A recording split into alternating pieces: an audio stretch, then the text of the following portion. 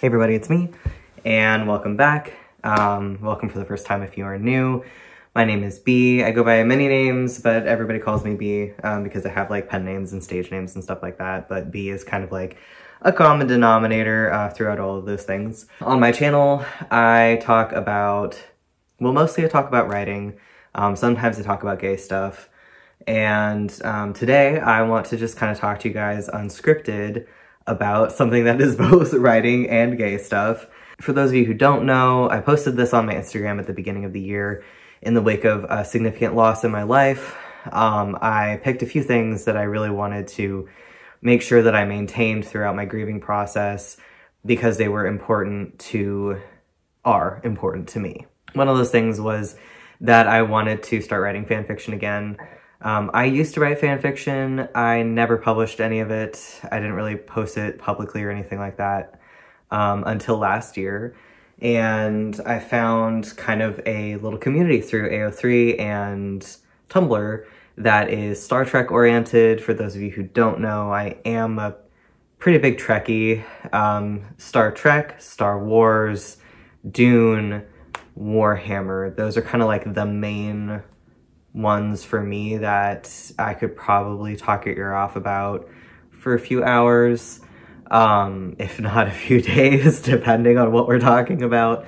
And so I decided that I was actually going to kind of get involved in those fandom communities. In like honor of that, I decided to participate in the McSpirk Big Bang 2024. For those of you uninitiated into like AO3 fandoms, the lingo of fandom communities, a Big Bang is when a bunch of writers and artists get together and make a ton of new work, all centered around one character or ship or a main theme. The writers write a story, the artists do art about the story. Sometimes there are reverse Big Bangs, which is where the artists do art and then the writers pick the art that they want to write the story about. So this year, I believe is the first annual McSpirk Big Bang. It's organized by McSpirk Events on Tumblr, and we've got 14 works, so that would be 14 writers and 14 artists came together to develop these works, and they're all centered around McSpirk. So, McSpirk. Star Trek is huge. The fandom itself is massive. The universe itself is massive. The characters are many and the timelines can vary and kind of fluctuate / converge / diverge from each other. McSpirk is a fandom name for a ship that involves 3 characters that span across a few different kind of like universes within Star Trek. So those 3 characters are Captain Kirk, Spock, and Bones, who is also known as Dr. McCoy. These 3 characters originally showed up in the original series that was produced in the 60s. I believe the first episode came out in 1966. That is kind of credited with really birthing the fandom atmosphere and birthing what is called slash fiction, which we now have kind of like evolved into calling ships, but slash fiction is where you have a character and another character and you ship them, and so there's a slash in between. And one of the very first ever like well-known gay ships was Kirk / Spock, and this is really where fan fiction got, at least in like the United States, this is really where fan fiction got its boost into a broader public awareness. You know, the internet wasn't a thing at the time, so you had people who would basically produce their own zines that they would print at home or in the office, whatever, and distribute at conventions. And I mean, so much of it was gay smut. I'm sure we would be able to find some McSpirk stuff as well, although poly ships weren't as common at the time. So it's really an honor to be able to participate in a project that is kind of paying homage to those like humble beginnings of fan fiction. And I'm just generally enjoying being a part of the process, being a part of the project, working with my artist and interacting with the other creatives in the community. We have like a Discord server, and it's really very affirming and nice, and just, I don't know, it's cool because everybody's just all kind of cheering each other on basically. What does all of this mean? I'm giving you a lot of information and I'm not really connecting the threads. This is why I try to script my videos nowadays, but this is unscripted, so Thanks for your patience. Basically, all of this means that a little over a year ago, 28 of us got together and said, let's do this thing. And the McSpirk Events Tumblr is the person who started it, who organized the whole thing. What it's going to look like is all of our stories, which by the way vary in length. I think mine might be the shortest at a little over 10,000 words. And I think the longest, I mean, you've got some stuff that's definitely like novel or novella length. They'll all start releasing as of November 8th. I believe mine comes out November 11th, and that'll be on Archive of Our Own, AO3, and on Tumblr. The primary place that you'll want to look is Tumblr because some people don't have AO3 accounts, and all you'll have to do is search the McSpirk tag and you'll see it. You'll see all the stuff. The Discord server has been buzzing quite a bit lately with just anticipation because we all want to see each other's stuff. You know what I mean? Like, I'm participating in this because absolutely I ship Kirk and Spock and Bones, and like I want to see what other people come up with.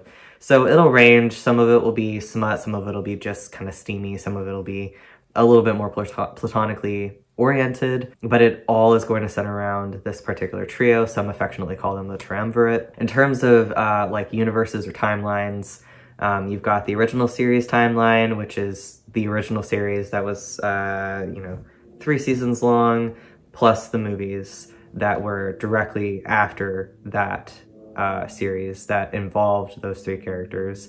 And then you've got the alternate original series, which is the newer movies that came out that have Kirk and Spock and Bones.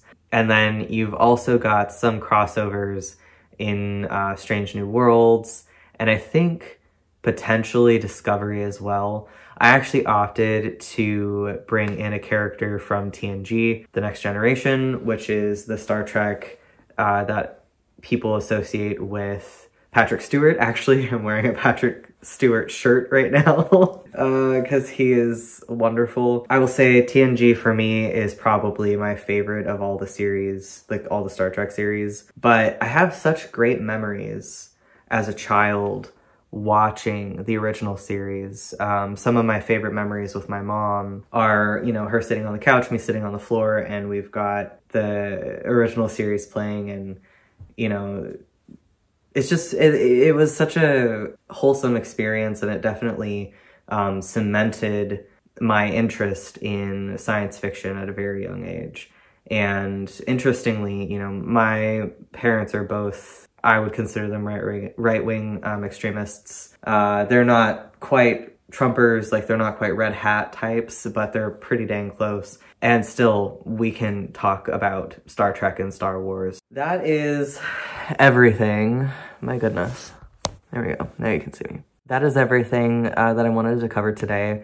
A quick just housekeeping note. I did end up missing 1 day of uploading a video.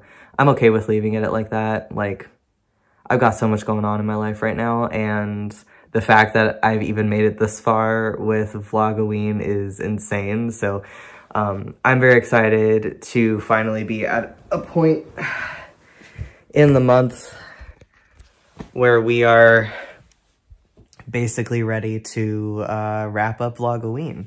It's been a great challenge. I've really enjoyed it. I will probably not be doing this again. But I've got some more reflections that I'll be publishing here soon, and I'm gonna finish out my videos. I'll probably finish shooting them this week. Actually, I have to finish shooting them this week because I am traveling. I will not be with my camera equipment, and I will be with my 2 of my best friends. So, all right, well, thanks for watching. Oh my God. I will see you tomorrow. Happy Vlogoween. Oh, and remember to look out for the McSpirk stuff, because, yeah.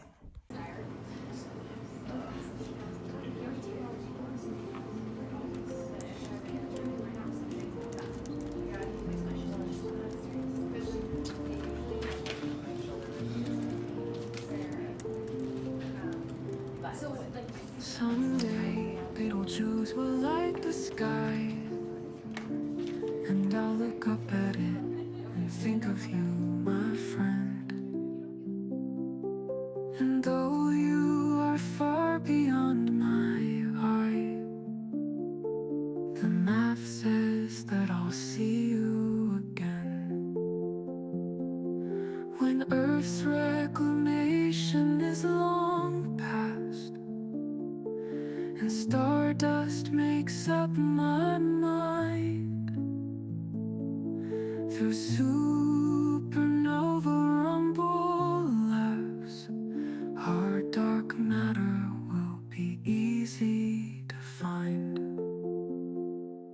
Through all dimensions and with constellation closeness, even with thousands of light years in between, this non-binary system here will be our hostess.